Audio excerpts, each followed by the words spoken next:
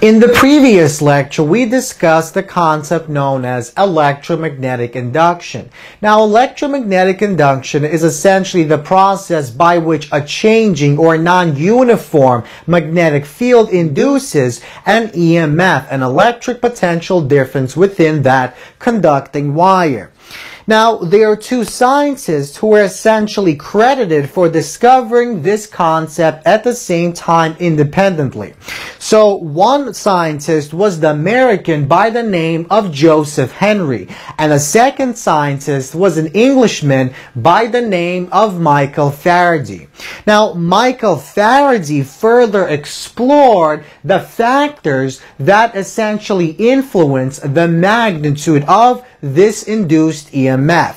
So he was able to show that there are two factors that influence the magnitude of induced EMF that is produced by non-uniform magnetic field. So he was able to show that the more rapidly the magnetic field changes, the greater the induced EMF. And he was able to show that the magnitude of the induced EMF also depends on the area of the loop of wire through which that changing magnetic field travels, through which the magnetic field lines travel.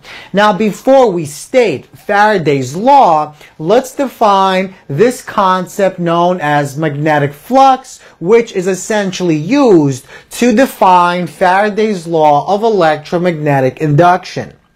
So, in the same way that we were able to define electric flux, magnetic flux also exists, and it's given by the Greek symbol phi with the M symbol, which stands for magnetic. So the magnetic flux is equal to the dot product of the two vectors, the magnetic field and our area vector, which we'll talk about in just a moment. Now, by definition of dot product, the dot product of these two vectors is equal to the product of the magnitude of these two vectors multiplied by the cosine of the angle theta, which is the angle between these two vectors. Now, this equation only works as long as our magnetic field is assumed to be uniform. What about a non-uniform magnetic field or a changing magnetic field? To calculate the magnetic flux when our magnetic field is non-uniform, we essentially have to take the closed integral of the dot product of our changing magnetic field and the infinitely small area given by dA. And this is equal to the closed integral of BdA multiplied by cosine of the angle theta between these two vectors.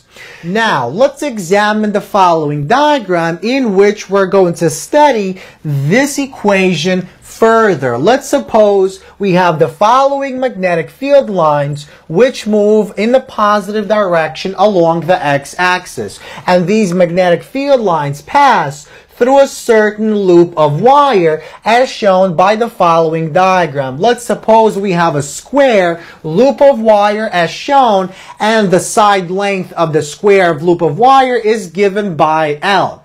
Now, the area of this loop of wire is given by taking the product of L and L, so L squared gives us the magnitude of our area vector.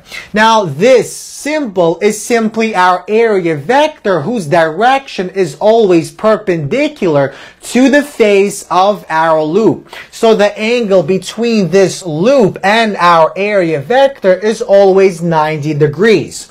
And the angle theta that we described in this equation is the angle between our magnetic field vector and our area vector. Now, if the angle is 0, that basically assumes that our magnetic flux is equal to the dot product of these two vectors, which is equal to the magnitude of B multiplied by the magnitude of A, which is simply the area of our loop of wire multiplied by the cosine of the angle.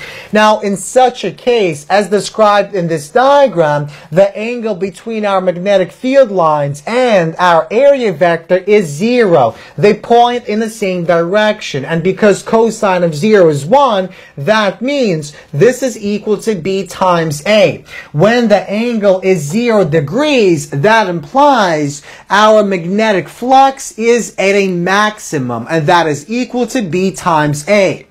Now, on the other hand, if we take our loop of wire and we orient our area vector so that it points at a 90-degree angle with respect to our magnetic field lines, that will imply that cosine of 90 is 0, so our magnetic flux will be 0. And we see that the minimum quantity of magnetic flux is equal to 0, and that's the case when our magnetic field lines point at a 90-degree angle with respect to our area vector.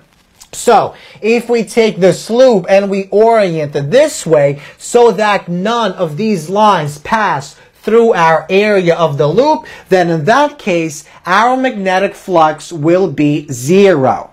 Now, we define what magnetic flux is, so we're now ready to define Faraday's law of electromagnetic induction. So from these two results, we see that our induced EMF is equal to the negative of the rate of change of our magnetic flux, which is given by taking our derivative of our magnetic flux with respect to time. So this equation known as Faraday's law of electromagnetic induction gives us the EMF induced, and it is equal to the rate of change of the magnetic flux. Now notice in this case we're dealing with only one loop of wire.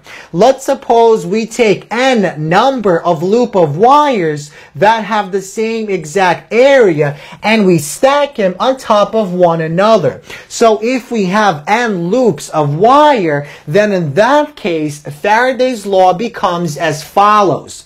Our induced EMF is equal to negative of the product of n, the number of loops of wire, multiplied by the rate of change of our magnetic flux given by d magnetic flux with respect to dt with respect to time.